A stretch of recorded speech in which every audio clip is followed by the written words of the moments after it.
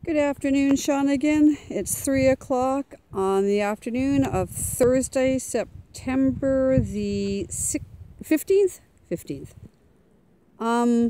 Nothing happening here. There's one little gray truck down there between the trees on the lower portion. There's a guy leaning up against it. But otherwise, there's no action here. I don't see Shauna, the person in the office. I did not see her truck in the parking lot. So it looks like this place is pretty much shut down for the day, or maybe the rumors are true and Mike and Marty have gone bankrupt. So what does that leave us with? Ooh, but 150 plus thousand tons of contaminated soil is what it leaves us with. Because do you honestly think they're going to take care of this after they walk away from it? Or I should say, run away from it? Cowards.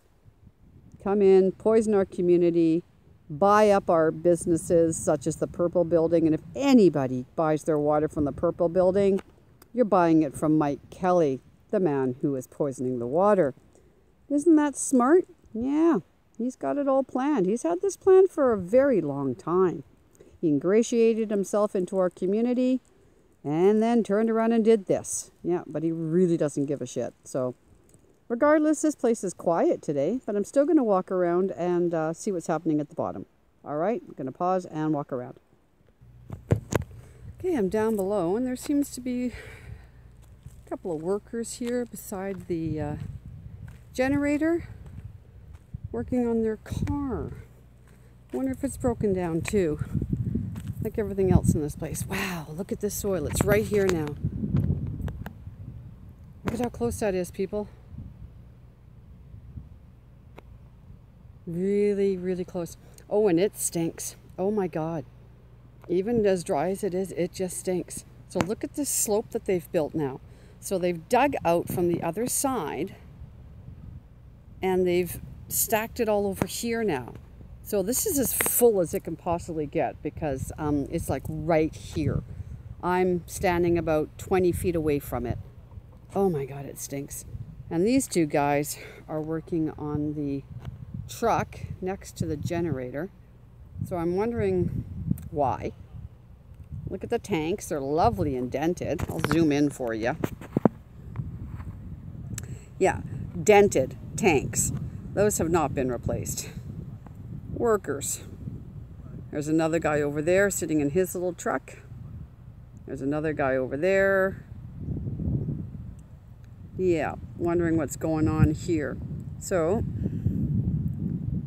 this is as full as it can get here. They can't pile it any higher. I don't know how they're going to be able to bury this under 3 meters of soil because, well, that'll be going over the edge here. So they probably haven't thought that one through yet because, well, they don't think anything through. They just do it. So these two guys are now getting in their trucks and leaving. Bye-bye. If you know these guys in their trucks, let them know that they're working with poison and we really don't appreciate them being in our community. And if you don't like it, get out. Seriously. Just get out of our community. We don't want you here. Never did. Never will. There they go. Anybody recognize those trucks? No. They're going to go meet up with the other guys in the truck over there.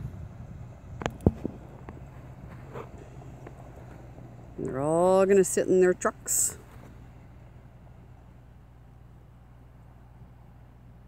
Look at how big that pile of clean fill is.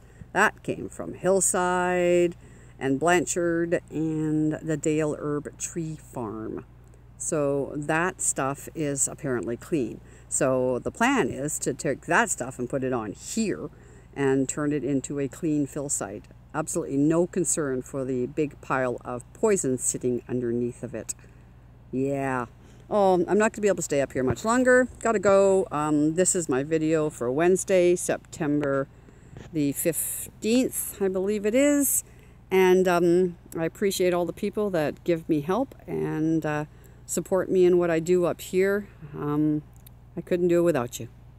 Thank you. Just thought I'd give you a little perspective here. Shawnigan Lake pit. Shawnigan Lake pit. Yeah, not a good location. Now, I know my videos can be a little depressing because, well, there's really no way you can make a toxic soil dump above your watershed a light and fluffy bunny thing. But this is a solution. These are maple logs that I got from the Cowichan Tribe's daycare. Thank you very much. So I have grabbed these today and I'm taking them home and I'm going to be inoculating them with oyster mushroom plugs, which means these logs will then become hosts for the oyster mushrooms to grow, and they will send their mycelium out through the new ephemeral toxic creek that's coming out from underneath this pit. So I'm going to be placing these in the creek as soon as I can.